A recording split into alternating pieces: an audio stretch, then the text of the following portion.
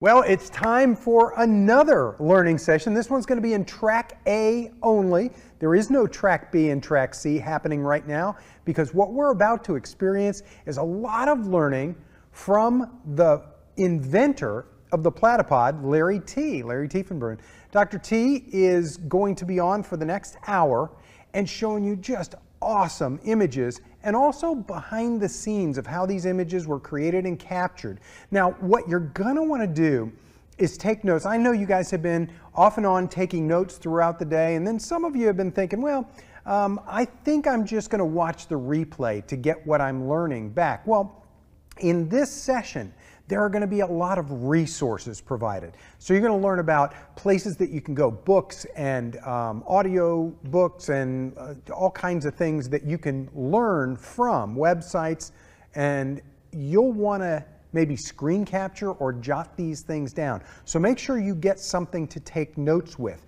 This session is going to teach you things about food photography and macro photography and interior real estate photography and product shot photography. So if any of those are of interest to you, and they better be, you're at Photoshop World, you're going to have a great experience here. And then also Dr. T has resources for how to step into making money with these things. There's going to be all kinds of great stuff. Then after this session is a session with Joe McNally. And then later tonight, the craziness happens starting at 10 o'clock. That's Midnight Madness.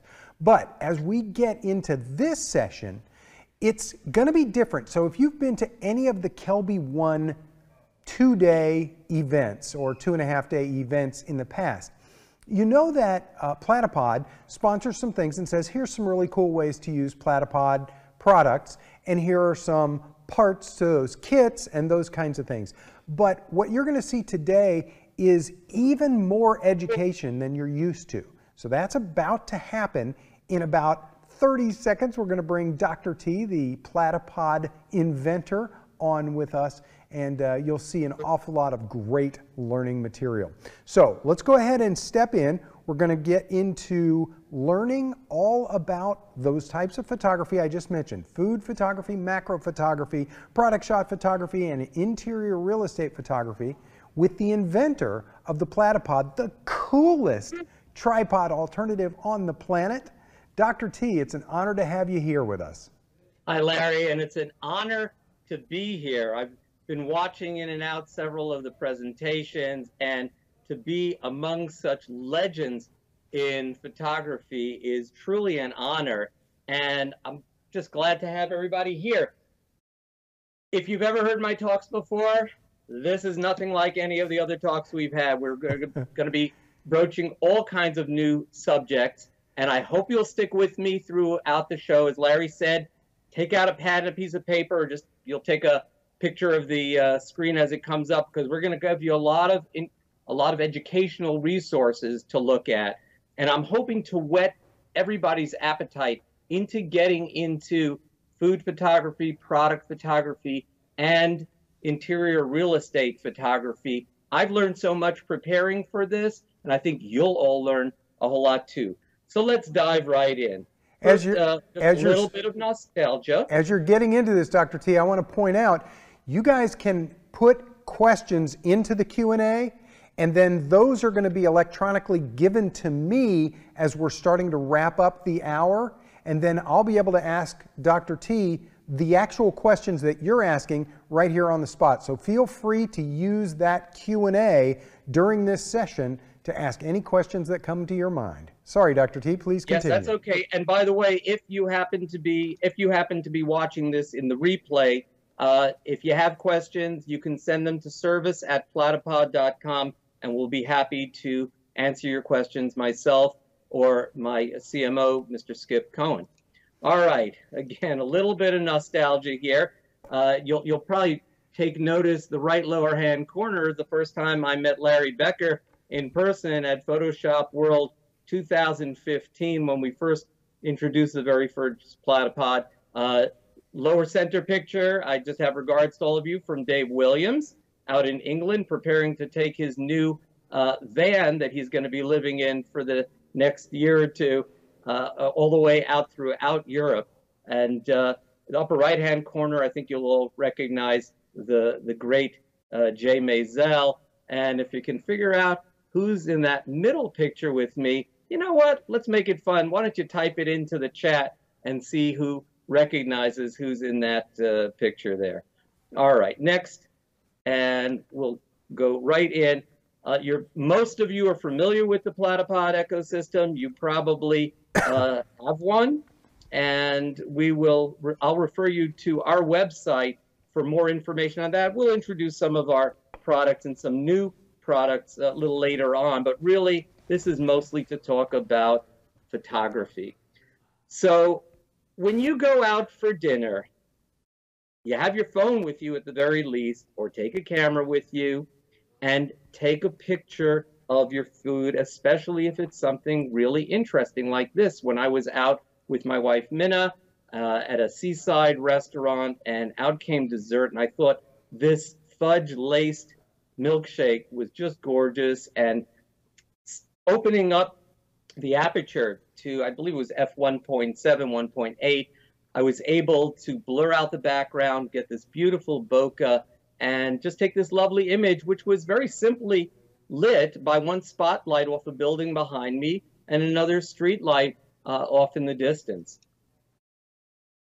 I put this picture, I did this years and years ago to illustrate some points. If you're interested in getting into product photography of any type, take a ball or take an egg, as I did. And also, if you want to put in the chat your thoughts on how I got that egg to stand up and stay standing independently, we'd love to hear if you can guess how we did it, for those of you who I've never told in person. But anyhow, take an egg, light it from the side, light it from in front, from an angle, above, below. Explore and see how light can define your subject and how the shadows define it even further. All I did is I took this egg, stood it up, I took a piece of background paper, and 50% gray background paper, and folded it in half, and overexposed the background paper from one side, exposed the egg properly from the other side, and then just lined up the angles and made this interesting graphic image. There's so much you can do with light, and this image was hardly processed at all.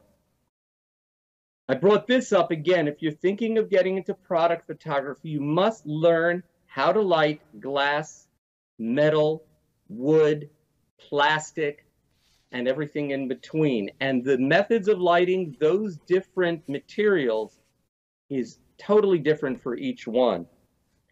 I will also show you a resource that you can go to learn this.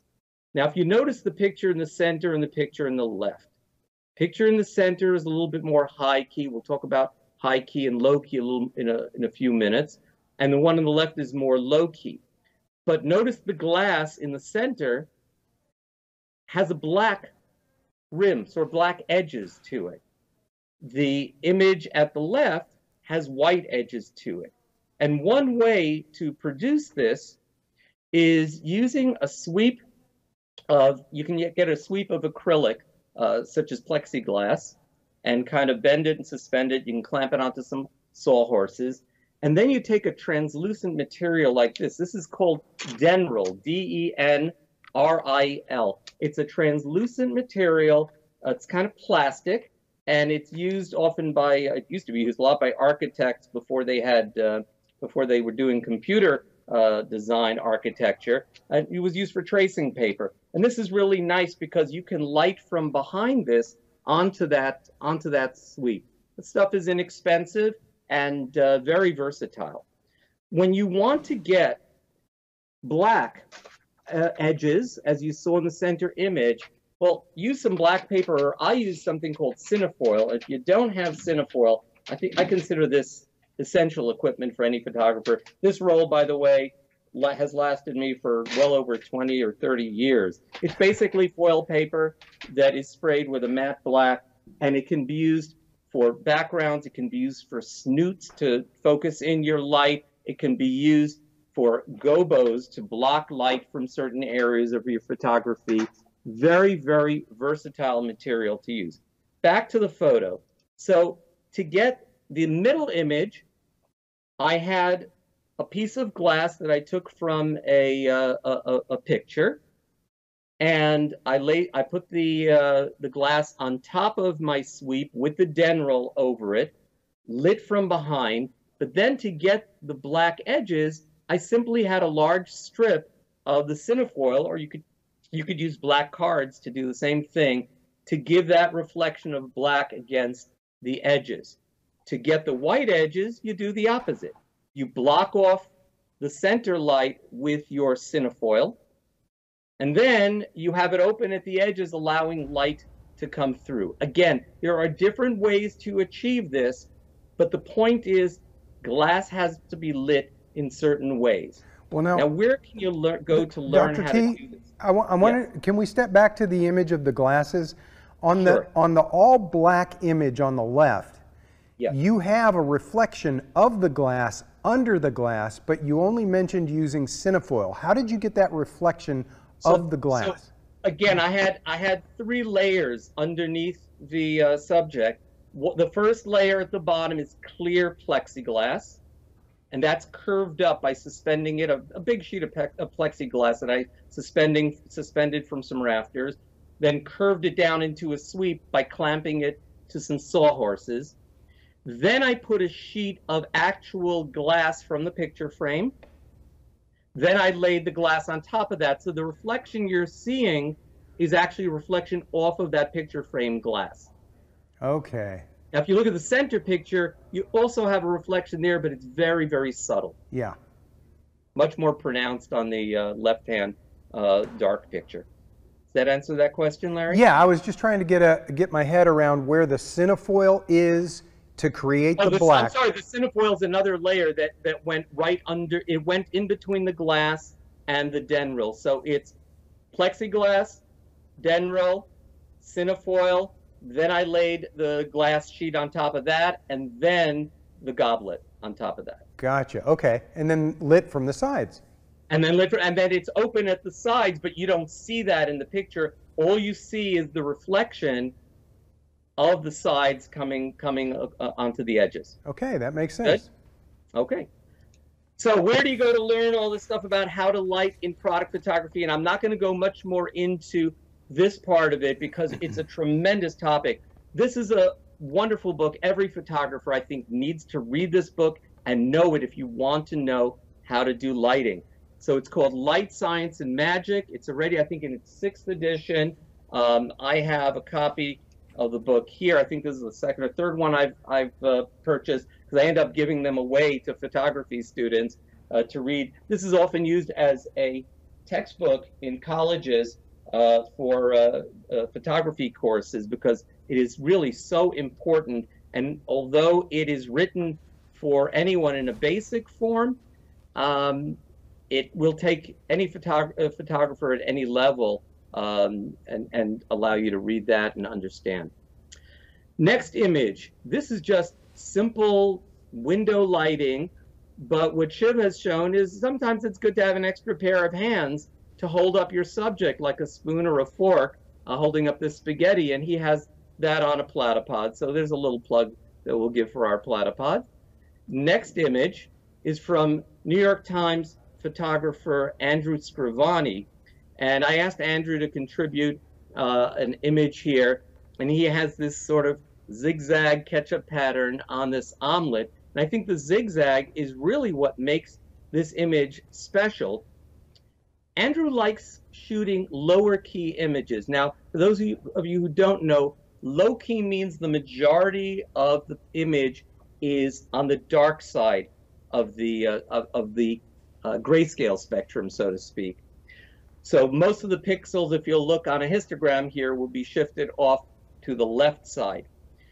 The other thing that's interesting to point out in here is notice how the fork has gone black. This is what happens when you don't light metal, and Andrew did this intentionally, reflecting the light into an angle that doesn't approach the camera so that the fork would go dark and not distract from this image. And here's the behind the scenes of how Andrew set up this image And notice how close he gets into the food.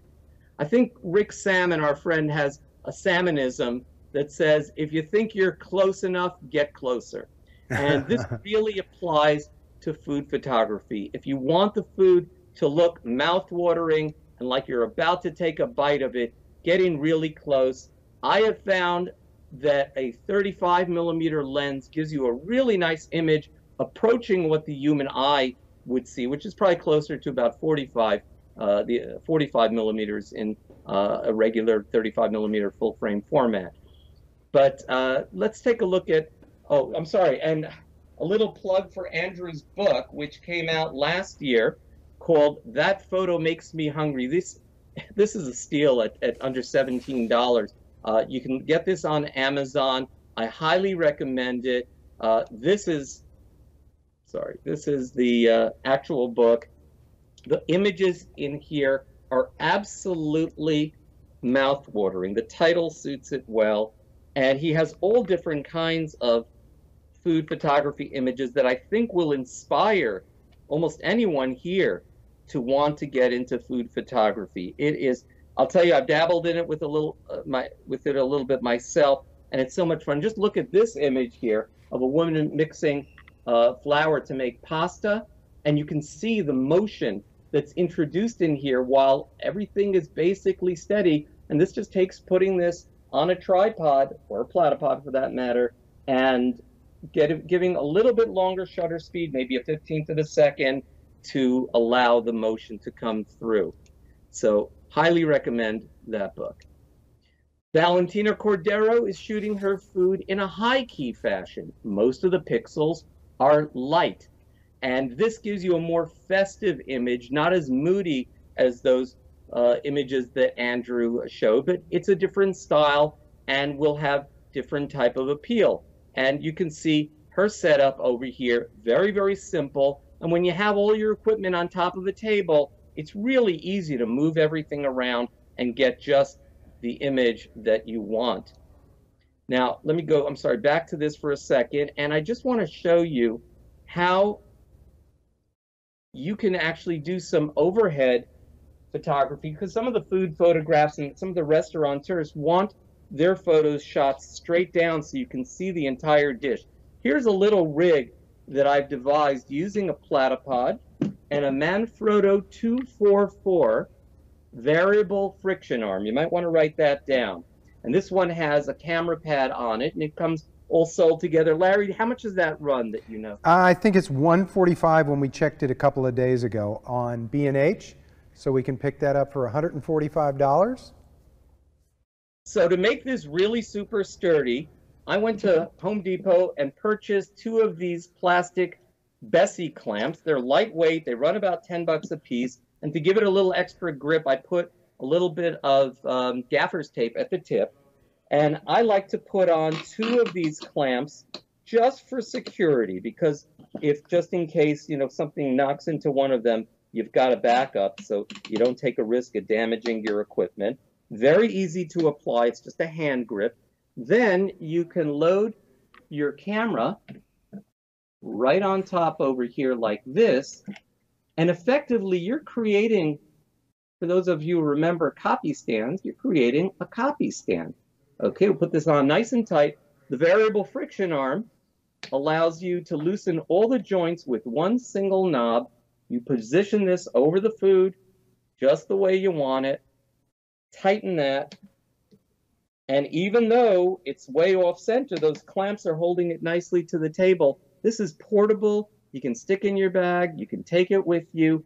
And it works just beautifully and very, very versatile. So, you know, this is not something you have to go buy today, but you may find that it's a piece of equipment that you may want to use. And it's the only way to really mount a magic clamp, a magic arm, easily onto a table very reliably. So let me just... Dr. T, one other thing I want to point out is when you have such a heavy camera, you know, a professional camera, and it's pointed straight down looking at food for the photograph, sometimes it's going to be helpful to have a remote trigger as opposed to reaching up and pressing the shutter button, because you'll make the camera wiggle.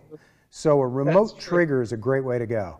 I have one here that you can probably purchase for, I think they're about $30, $40, made by SMDV, but I think there's a lot of other brands that do it too. So it's got a little receiver. Let me come in a little closer here so you can see.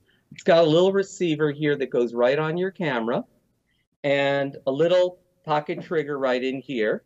And you just press the trigger, and you can take a picture. Just like that. Very, very simple to use. But the good thing about having a remote trigger is there will be no camera shake at all. And you know, it really makes your job a lot easier when you're doing close-up photography, macro, and product photography. Yeah. And until you order your trigger and you really want to go ahead and do this, you can take pictures on a timer. So set your camera, you know, take advantage of your camera's built-in timer and set it for 10 seconds so the camera has a chance to stop shaking. But really, Dr. T is right. The best way to go with this is a remote trigger like that. Which will come in handy also, you'll see later on for real estate photography when you have to pop a flash in different areas and walk around and fire off your camera from a distance. All righty, next, let's see. We've got into beverage photography. This photo was provided by our friend Don Komarechka, who is known as the mad scientist of macro photography. Don actually appeared with me on the grid a few years ago when we introduced the Platypod, and I'll mention Don's book in a minute also. But here he has a beer glass that's filled up, overflowing the sides. The head is overflowing the sides. And if you look closely at this image, you can actually see motion in the bubbles there, and it's very beautifully decorated around. And again, his setup is really interesting. He's got a specular sharp light, flashlight actually, coming off from the left-hand side, and a diffuse light off at the right-hand side. And what did he use as his diffuser? Nothing other than a simple sheet of paper towel.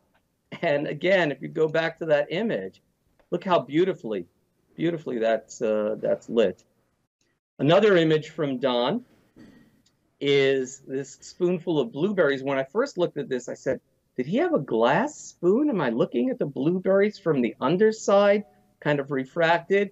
And no, Don kind of pulled a little bit of his magic, and this is how he shot it. He had blueberries underneath this shiny spoon, and again on top of it, and then he sprayed it with a little bit of fine mist to give it a little texture on the blueberries and the spoon. And I fell in love with this image. It's just, it's a great image. Beautiful.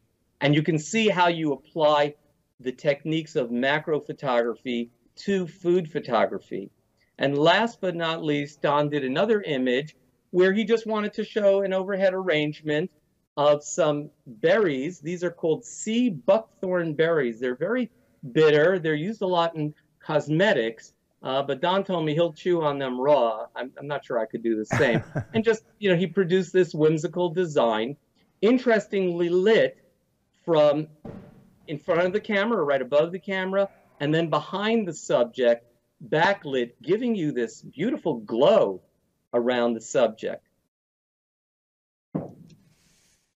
Don also, I'm giving you guys a lot of books. Again, you don't have to buy them all or read them all at once, but this is a wonderful, wonderful book called Macro Photography, The Universe at Our Feet. This just came out about a month or two ago by Don Komarechka, and it goes through, it's basically the Bible of macro photography. And I think you'll agree that these images are just absolutely fantastic.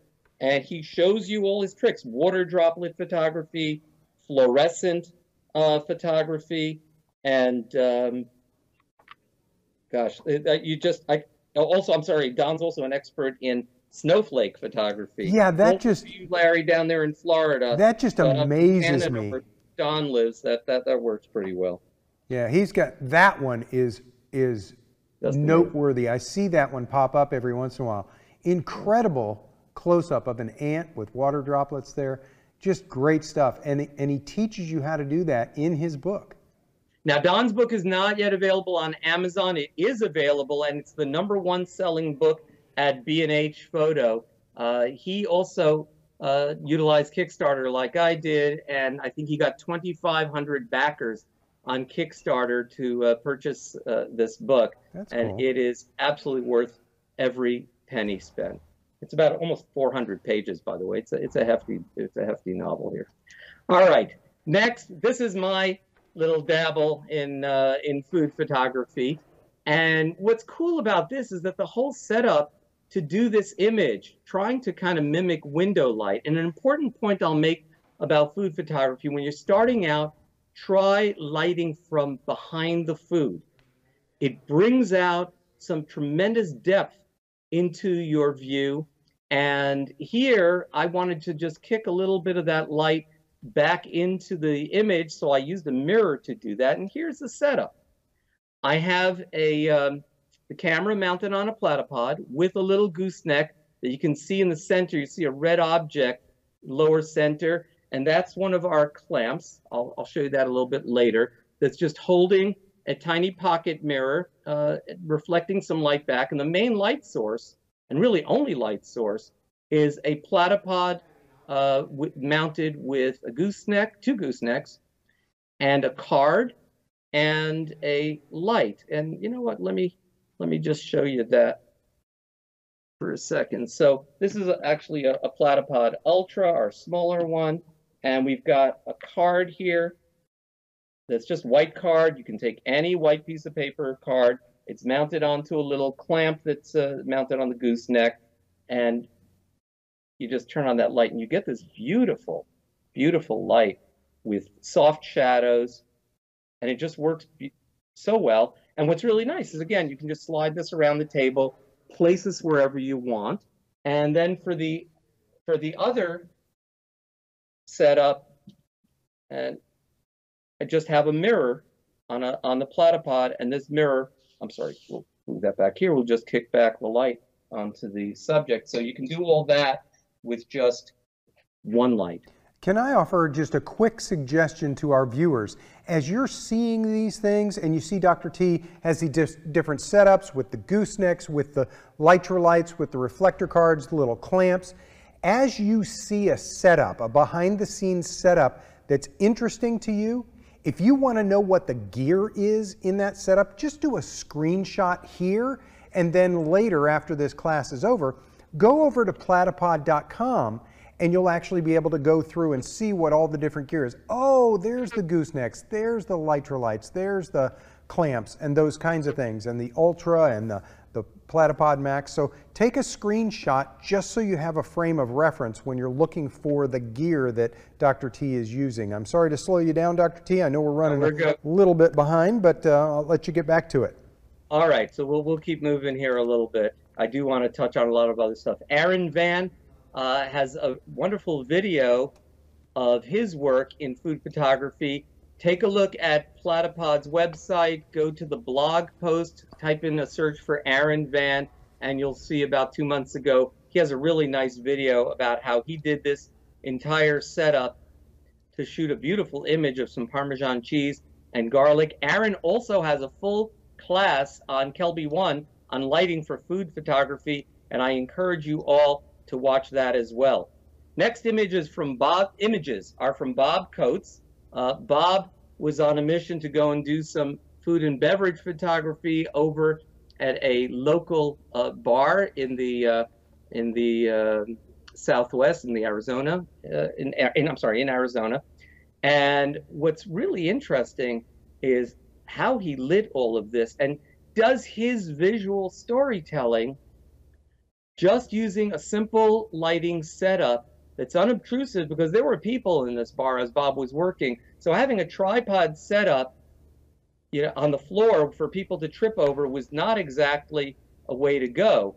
So what he did for lighting is he put this Godox light with a platypod. You see the disc on the right-hand image above, right upper area, and that's an Arca mounting disc, and we're going to show you how to use that in a second. And then he's got this light bouncing off of a reflector that's held by goosenecks and clamps, all in one piece that can easily be moved around. And here is the entire setup from a little further away, and you can see how he has the camera on the right side facing the glass, and it's just really, I'm sorry, go back a second, just nicely lit, as you can see there. Next images from Hilmar Smith, kind of whimsical. I love how Hilmar works with color. She's absolutely an expert on color combinations, and in fact, she too has a Kelby 1 class on color theory, and you can look up her name on Kelby 1 and find her classes. So she's, knowing that I'm a pediatrician, Hilmar wanted to bring up the topic of healthy snacks. So, well, here's an okay healthy snack from the movie theater, and she's got a little ticket in there telling a little bit more of the story. But she decided to do a really healthy snack with some asparagus substituting for French fries, and I thought this was pretty cool as well. J.P. Morgan of The Slanted Lens, and I'll mention his website for a minute now. It's something you should absolutely look at, theslantedlens.com.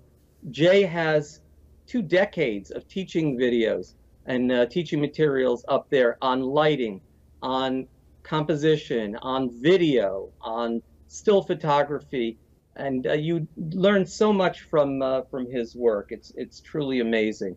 So what Jay did over here was he mounted a camera upside down on a plank of wood, and that is mounted to a slider. And as you can see in the video, I'm sorry, let me get this here. Okay, as you can see in this video, the slider is going to push this camera along right through the food, and he has the food lit from the back, as we talked about before, to really bring out the depth in this image. Now, you could do this type of photography using a $1,600 24mm probe lens that's made by Laowa, L-A-O-W-A, but Jay did this for under $1 together with his slider and that piece of wood with the Platypod mounted upside down to it. So very, very cool. Yeah, really resourceful. Here is the website, The Slanted Lens, and Jay has an 8-hour video series, video lesson on the art of food photography. It sells for under $60. Highly recommended. I've watched this series. You will learn a tremendous amount. It goes into food styling, lighting, composition, backgrounds, and you have all the basics here that you need to know to get started in food photography. Let's talk a little bit, and I'm really gonna scratch the surface here, but at least point you in some direction for how to get into interior architectural and real estate photography. This image was done by the Kickstarter videographer that we've used, Christopher Blair, together with a longtime Kelby member, J.R. Maddox, who sadly passed away at a very young age 2 years, I think it was 2 or 3 years ago. And JR had gotten this beautiful venue in the Los Angeles area to do some kitchen shots for us. And the two of them set up this photo with showing off how a Platypod and the new Platyball, which is coming out in March, although first deliveries for the Kelby 1 people who backed us in the first 24 hours, those are going to be available next month. Wow. I hope that makes everybody a little bit happy. And you can see how setting the camera way back into a corner, as opposed to putting it 2 feet further ahead, but putting it way back into a corner or onto a surface, can give you a really nice wide view. You could even stick it into a cabinet and get the kind of wide view that you saw over here. That is one of the hardest things about architectural photography, is being able to get back far enough. And again, you need a remote trigger to be able to fire the camera when it's in that kind of out of the way place on a shelf or something. Or as you said, run a 10-second timer and just get out of the way. Yeah. Christophe Bernard illustrates this point also. There was really nowhere in this little living room to get such a nice wide shot. And you'll find that your sweet zone for getting ultra wide pictures for interior real estate photography is somewhere between 18 and 20 millimeters if you want to go ultra wide. Once you go well below that, you start to introduce a lot of distortion. And if you'll notice, some of the tilt shift lenses that architectural photographers use are 19 millimeters, right in that zone. So there's a little tip for you. Charlene Slighting, who is a real estate photographer in the Chicago area, and Charlene's busy. She's doing about 8 to 10 real estate jobs a week. She's got to get in and out relatively quickly. But she also illustrates, and there's a lot to talk about in this image, but I'll just briefly introduce it. So she puts her camera way in the corner. She tried putting a tripod in between the center island and these cabinets off to the left and was missing most of the shot. The only way to really get these kind of images was to mount the camera, as you see here, on the counter. Otherwise, had she gone in between the counter the oven, she would have missed that oven altogether. I want to go back a little bit here also to illustrate some points. There's three main methods of shooting interior real estate or interior architectural. Method one, if you want to be able to bring the outside windows like we have here into the view without them blowing out, you can try to use HDR technique, and I'll refer you to Rick Salmon's work on HDR photography and others. Or you can do what's known as flambient, flash ambient photography. And I'll suggest that you take a look at a photographer named Nathan Kuhl. Let me just show you a second. Nathan's got a book series on real estate photography, but this one that I picked up, and it was not expensive, at Amazon, Photography for Real Estate Interiors.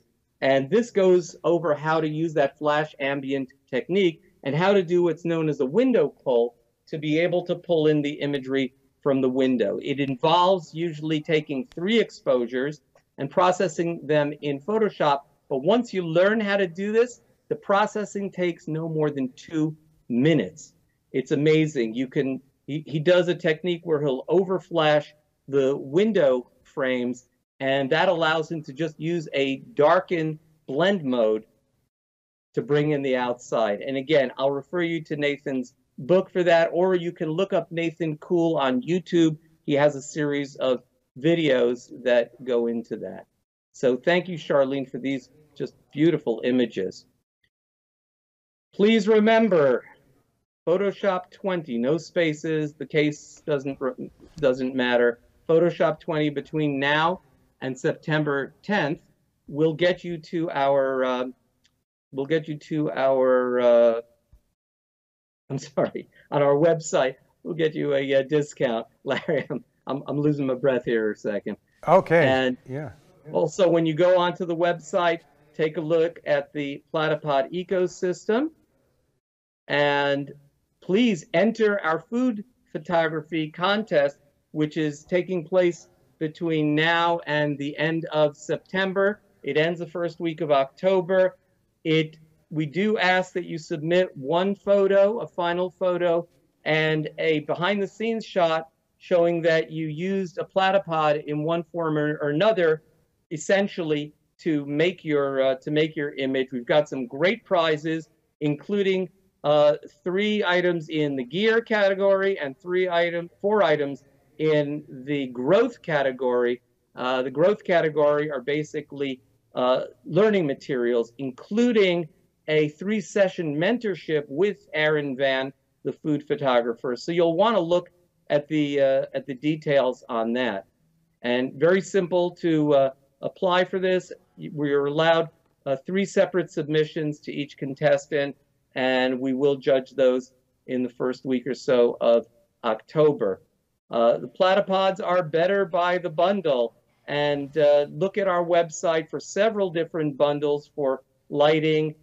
We have good specials, and your 20% discount code will also save you on the bundles as well. I had one more image I wanted to bring in, but hang on just 1 second. Let me see if I can get that. Everybody get ready to screenshot, because Dr. T is going to bring up the code so that you can save money over at platypod.com. So the code is, was it Photoshop? Photoshop 20. Photoshop 20. There it is. Take a picture of that. Yep, screenshot that, or iPhone shot that, or something. And that's only good through September 10th, but it's for everything over at platypod.com. Okay, and just, I'm sorry, there was one image I was missing here, and let me see if I can find that, and otherwise, nope, can't find the image. I'm sorry about that. Also, okay. while you're at platypod.com, that's where the Crave contest is, so make sure that you enter. And do definitely include your behind the scenes. That's so important, because Dr. T, as you know, he loves teaching how people get the shots, not just that they get the shot. And that's what the Crave contest is all about. Exactly. Okay, let's talk a little bit about some of our equipment to do this, and if you have questions, please put them in the Q&A. Were there any questions so far, Larry, that you wanted to bring up? I have several in the queue, but we'll get to those. Okay. Yeah. Absolutely. So most of you are familiar with Platypod Max and Platypod Ultra. These are your tripod legs. And onto this, you'll attach your own ball head, or you can use one of ours. We have this little one from Benro that attaches onto it. And then you can add your camera onto that and just mount it here. We'll show you that a little bit more in a second. So Max is for bigger cameras and also for the more complex setups. You can add on, I would say, 5 sets of goosenecks onto here if you want to. And so if you have something that complex, I would suggest Max for that. If you have a smaller setup like the one I showed you before with the reflector card, Ultra will work just fine. This is quite a bit smaller. Max, just to give you an idea, is the size of a iPad mini, and Ultra is about the size of an iPhone. The goosenecks come in a pair. Here's the package for it. They come in a pair like this, and the reason they come in pairs is that they are stackable. Now, they're built male on one end, female on the other end, but we do also include a little thing called a cross nut adapter, which will allow you to convert the female end to male. And what's nice about this is you just take it and you can mount it right onto your Platypod. Very, very simple. And now you can put on different objects on here. And what do we have that you can put on here? Well, let's start with some lights. We have here a Lytra torch light. Now, to give you an idea of how bright this thing is, this is on low, this is on medium, and this is on high. I can't even look into this light. It's so bright. And you can mount this either end on or on the side onto your gooseneck. These are rechargeable with a lithium battery here. On low power, you could probably run about 2 hours or so. High power, I would say about 45 minutes. But if you want to run them for a long time, then just hook them up with a cable. They come with a little micro USB cable that'll plug into here, or you can use an extender on that, and this will then stay on for hours and hours. Dr. T, can I point out something really quick that I noticed about the goosenecks? My total experience with goosenecks in life was like a gooseneck desk lamp, and the gooseneck fought back, and it wasn't real, you know, it didn't stay in position. And I get these Platypod goosenecks and put them on my Platypod Max, and then I put those lights on. They are so nice because you can actually aim them wherever you want to aim them, and they stay. So imagine if you're just getting into product photography, food photography, macro photography, something like that, and your camera is on a tripod in front of you and you're holding these lights around in different places with your hands. Well, now you can move those lights into position, and if they're on the goosenecks, The lights will stay exactly where they are, and then you can take those photos. It's such a wonderful experience as a product photographer to have those goosenecks hold the lights exactly where you put them as you're looking through the viewfinder. Thank you, Larry. I agree 100% here. Now, so another item that we have that you can mount onto here are these little clamps. We call it the mini super clamp, and these have both a 1/4 inch and a 3/8 inch socket on them. So this will just mount onto a gooseneck like this. They will open up to about 1.5 inches. You can mount a pipe on here, a branch. You can mount a flashlight, or pick up at Amazon a little mirror for about $4, or I got this nicer metal one for about $6 or $7. And now you just clamp your mirror on here, and what this lets you do is you use your light as a main light and use the mirror to reflect that light. Let's get that on there real well. And you can just place that on your subject and reflect it back like that. Sorry. So very cool. Dr. T, isn't that the setup that Shiv Verma put the fork into that clamp for the pasta shot that he had? That's correct. And we have nature wildlife photographers who are shooting images of reptiles where they need them crawling around a branch. So this is great for holding up little branches and things. Again, we've got people, since we put these out for sale only about a week and a half ago, people are grabbing these up 2 to 4 at a time because they're so incredibly handy, and they're not expensive. You take a look on our website and you'll see that.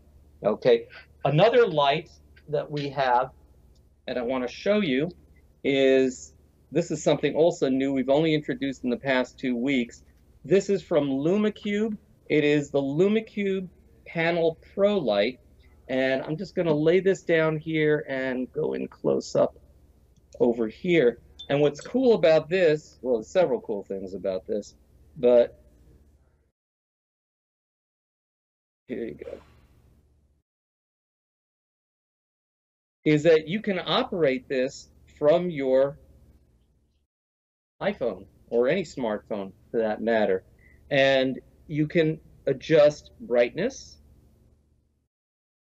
Oh, let's get the right one here. Okay, brightness. Wow. Color temperature. So it goes from a rather amber color temperature for tungsten light all the way up to cool daylight. But it's also a full color RGB light. So you can use it to light up backgrounds red or green or blue or anything in between on the spectrum by just using this little color wheel. I can go to orange or magenta. So very cool light, and we do have that in some of our kits on platypod.com. And again, please look through. There's some video information about that as well, and I think you'll enjoy looking at that. I think we've talked about most of our equipment. Now, the other things that you need, let me come back on here. The other things that you're going to need for food photography, you need dishes, you need glasses, utensils, towels that will look pretty in the image, and as well as backgrounds and tabletops. And there's a company called V-Flats, which now makes a surface board and a background board that are mounted together with like an L clamp on it, and you can lay out food on there and it looks like you're in somebody's kitchen. That is actually one of the prizes in the Crave contest, and I'd encourage you to go over to vflats.com and check those out as well. The one thing I didn't mention here, and I'm not going to go to in any detail, is the Platypod. This is our new ball head. I've talked about this a lot at other Kelby conferences. You can also look this up on our website at platypod.com or platyball.com and see what is so special about this ball head. But if you're entertaining the idea of getting a really heavy-duty ball head, but one that doesn't have any knobs, instead works with push buttons, has a built-in LED leveling indicator.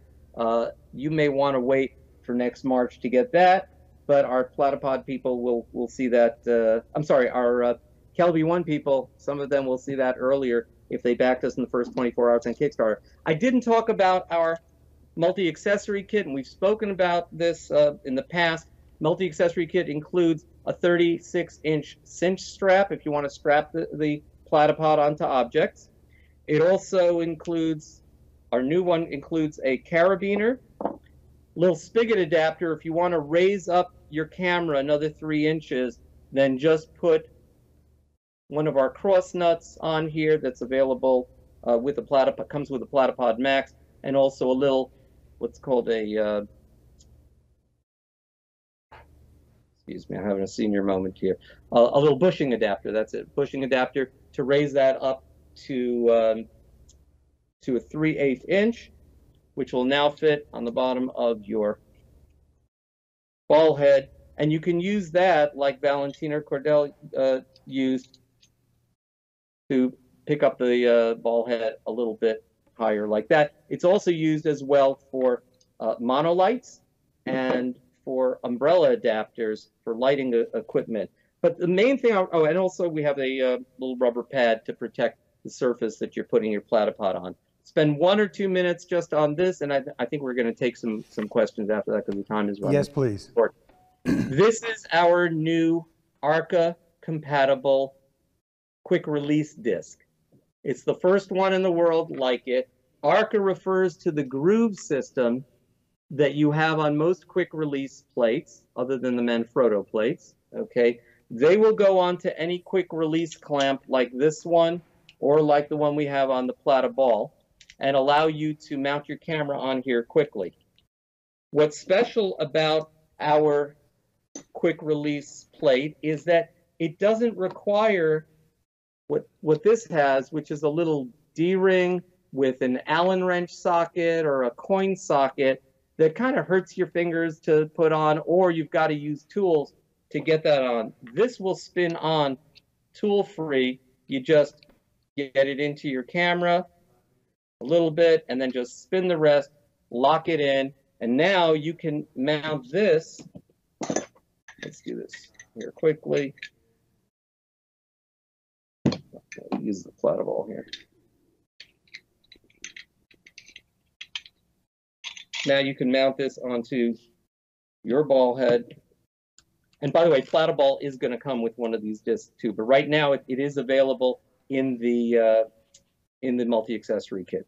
Larry, did I miss anything before we take some Q&A? No, I think you got it for the gear. And one of the questions, ironically, goes right to one of the things that I know that you wanted to cover. One of our viewers tonight, Steve, said, can we get them to slow down on the product recommendations? It's hard to get screenshots or write them down. And he was talking about the books and the learning materials that you went through. So, Dr. T, can you quickly just everybody get ready with your screenshots? Okay. Dr. T is going to quickly go through these books that he mentioned and other websites and places to go. All right, number 1, Light, Science, and Magic. That's on Amazon. The main author is the late Phil Hunter, F-I-L Hunter. This is the 5th edition. I think it's in its 6th edition already. The hardcover one's pretty expensive. That's about $160. The soft cover is much less, I think $40 or so.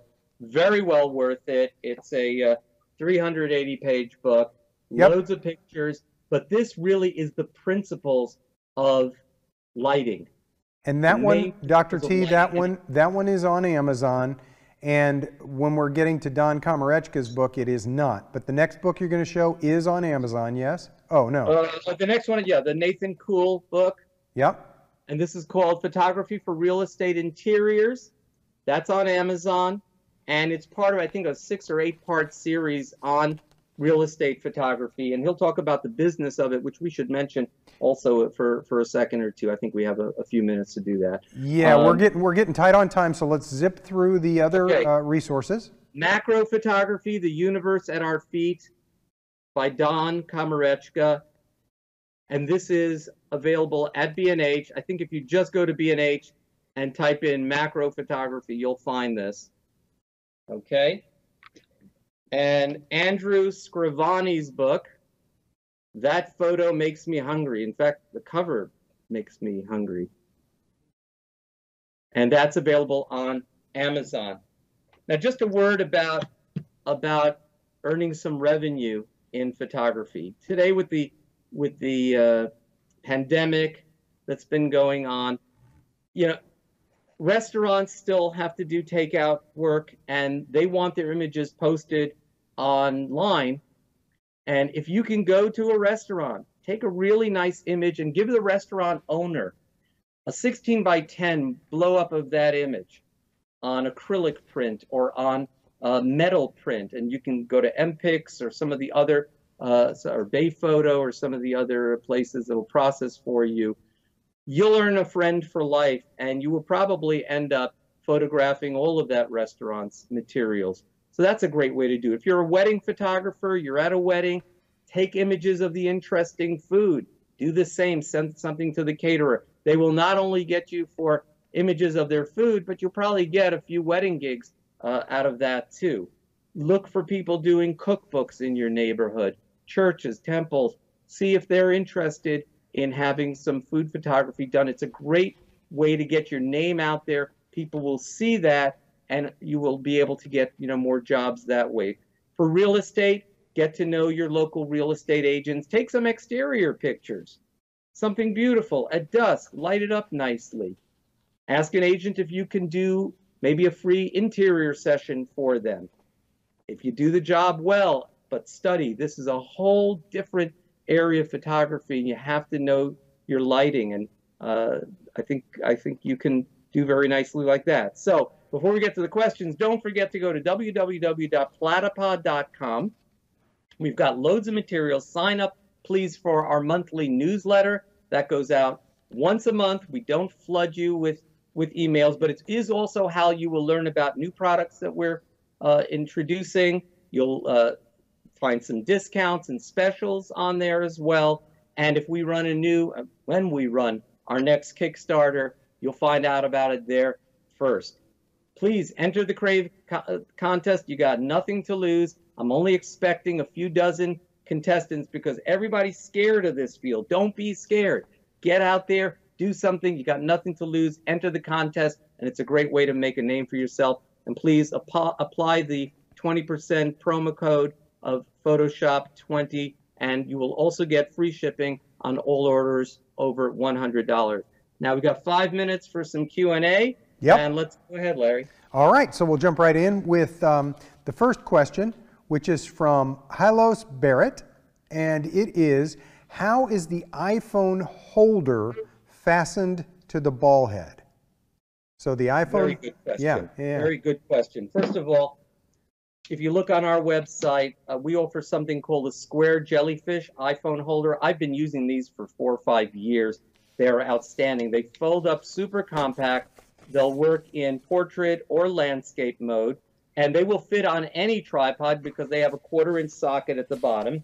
And then all I do is take either our little disc adapter, or you can take any Arca compatible disc adapter, and I'll just spin that right on here, and you can either mount it directly to the Platypod, because the disc adapter has a 3/8-inch socket at the bottom, and just put your phone on like this. You'll be able to tilt back and forth a little bit. If you really want to have full mobility with that, then I would say mount this onto a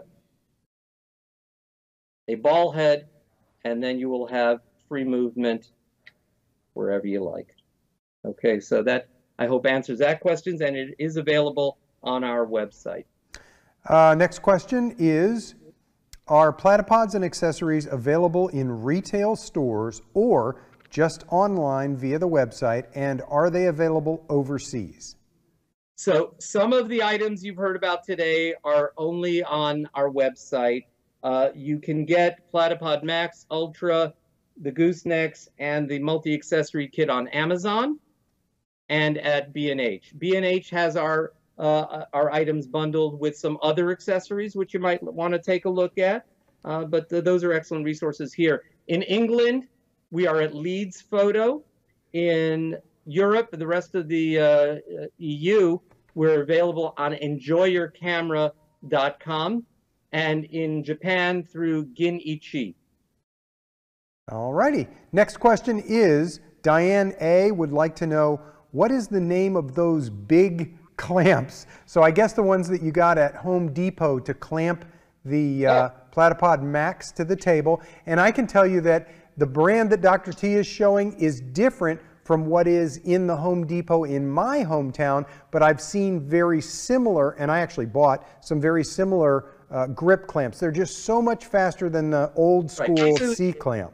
Basically, you want a grip clamp. These were like $10 a piece, but they come in metal. So just go over to your local Home Depot or Lowe's, and you'll find several different, and just pick whatever feels right to you. I like these because they're very lightweight, but the only criticism I had was they're kind of slippery for the plastic, so I added on a little bit of gaffer's tape onto there. Next question. Next one is from Linda C, and it is, what app is Dr. T using for the light right now? So this would be the light that you were controlling remotely. Sure. So that's an app from LumaCube, and when you purchase the LumaCube Lite, there's a reference in the box to the app. So it's their own app that works together with this. But you don't have to use that. It also has a nice bright display back here and controls that you can control it locally without an app as well. Very good, Dr. T. We are down to the wire, and I have a comment and a question. The question is the 35mm lens that you recommended for food photography? So yes, this happens to be a Tamron 1.8. I think this has been discontinued, and they have now a 1.4 lens. But what's great about this lens is it'll allow you to come about this close to your subject. Wow. Really give you a nice view. But you can use any macro lens to do that. And John Espo says, I just purchased the new clamps. They came in a few days, and I've already started to play with them in between presentations. So he's using them now. Fun. There's so many things you can do with them, and I'm looking forward to seeing what our audience will do with them. And again, please join the Crave contest. We want to get people excited about food photography. I think this will really be great. Dr. T, thank you so much for a wonderful presentation, lots of educational materials, some inspiring ways to make some money as a photographer. And next up, what we have coming is Joe McNally. So an evening with Joe McNally is following the famous Dr. T and the Platypod presentation. Stick around for an evening with Joe McNally. You're going to have a great time and a great experience. Dr. T, one more time, thank you again so much. Folks. Thank you, and thank you all for having me. Special thanks to Scott Kelby for allowing me to be here. I appreciate it.